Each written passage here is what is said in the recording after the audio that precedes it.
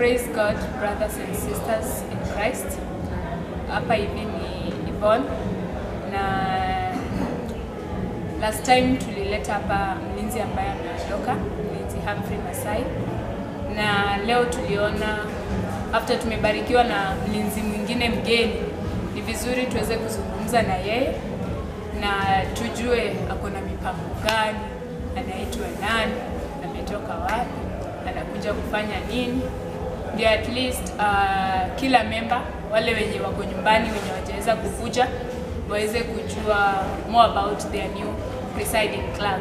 So brethren, allow me to welcome on board our new PC, Mlinzi Simon Shitambasi. Karibu sana mlinzi. Thank you very much. Ungependa tu kuanza maybe na kutuambia majina yako, familia yako, maneno kama hayo ndio members wakujue vizuri. Mimi naitwa Simon Shitambasi. Nina mshiriki Kabira kutoka mwaka wa 2012 kuingia katika hili kanisa. Nilipoingia katika hili kanisa tulikaa mwezi mmoja, nikaondoka jamani na watoto yangu, na nimebaki na hao watoto hadi wa sasa, watoto wanne. Mmoja anaitwa Tabitha Shafu, Sharon Mbone wa pili, Edith Mugasi wa tatu, na Hilary Omeki wa nne. Na niko pia na kijana mmoja ambaye niliachiwa na dada yangu, ambaye sasa amekuwa kama ni mtoto yangu, sababu huyo dada yangu aliaga na huyo kijana hana baba, anaitwa Edwin Masini. Kwa hivyo kwa sasa niko na watoto watano ambao wananitegemea. Na mlinzi ukiongea tungeomba uongeze sauti. Mmesikia jina yake ni Mlinzi Simon Shitambasi na kuna watoto watano na ametaja majina yao. Kwa hivyo we are also getting a family man. Akituongoza atakuwa anatuongoza tena just like a family man. So mlinzi, swali la kwanza ambaye ningependa kukuuliza, ulikuwa umetarajia, ulikuwa umekaa ukafikiria naweza kuwa mlinzi ama hii mambo ilikushtua? Mimi kwa hii miaka nimekuwa katika hii kanisa, sijawahi fikiria kwamba nitauliwa kama mlinzi wa kanisa. Hii nimepata na mshangao na mshtuko, na ndiposa nimekuwa na mawazo mengi sana tangu jina langu lilipotajwa kama kwamba naweza kuwa mlinzi wa hili kanisa, lakini kupitia kwa vitabu vitakatifu na kumwomba Mungu nikaamua kwamba nitaichukua hii kazi na nitaifanya kwa roho yangu yote na kwa nguvu zangu zote, tukishirikiana pamoja na washiriki wa hili kanisa, ndugu na dada na viongozi wenzangu ambao tumeteuliwa nao.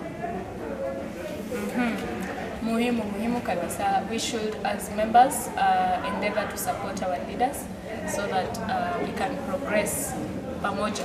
Umoja ni nguvu, tutaweza kufika mbali tukiwa pamoja. So it is our humble appeal that as members wote tushikamane na mlinzi wetu mgeni kama venye tulikuwa na mlinzi wetu ambaye ameondoka, ili tuweze kusonga mbele. Swali sijui, but the question is, are you excited to be the new leader of Kabiru Local Church? When you are nominated to any position, there is always excitement.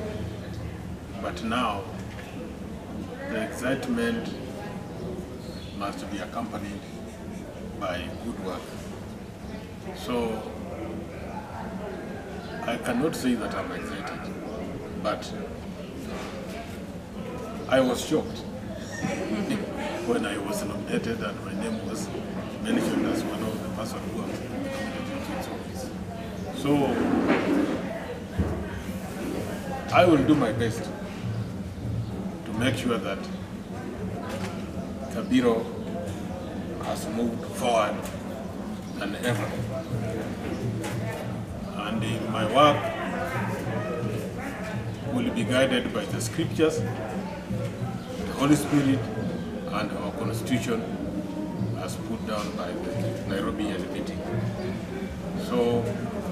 I pray that I will get cooperation from every member to move forward. Kabisa, like the most important thing kama venye mlinzi amesema is cooperation. Tukimsupport we shall go far.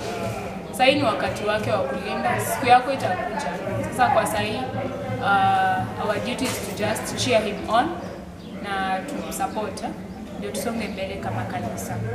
So the next question I would want to ask you. Kabiro iko na maneno mengi na watu wengi na vitu mingi.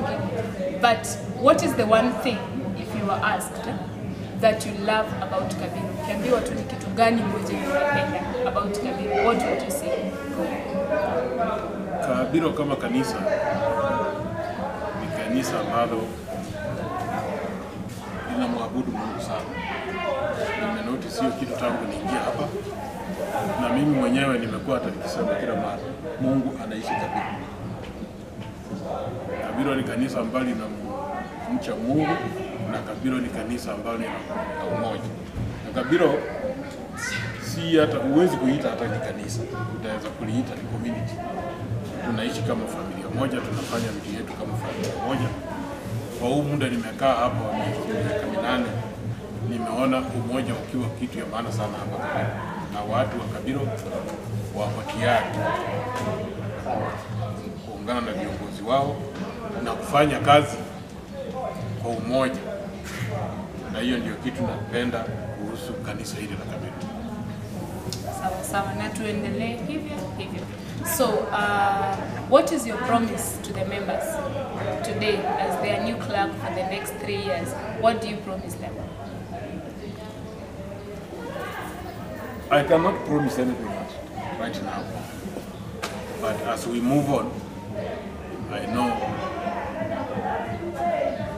we shall do so many things and so many projects in this church.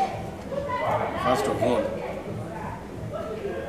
since we bought this plot, we have been thinking of putting up a church, a modern church.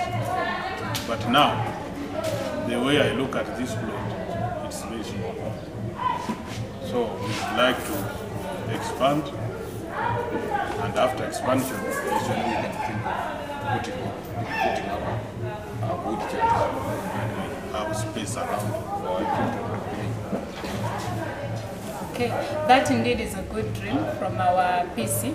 Na tunaomba as members, we will work together as a team to support this particular dream. Tulitoka corridor tumefika hapa, and now you can see tunataka ku-expand.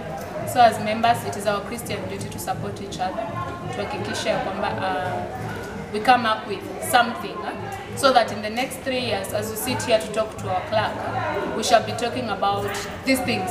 Tutakuwa tunasema tulisema tutafanya na tumefanya. So that's really our prayer. So one last word to the members. Jambo la mwisho kabisa tufunge tuende nyumbani. Mimi ningependa kuhimiza tu members wa Kabiro waungane nasi pamoja, tumwabudu Mungu na kufanya kazi yake.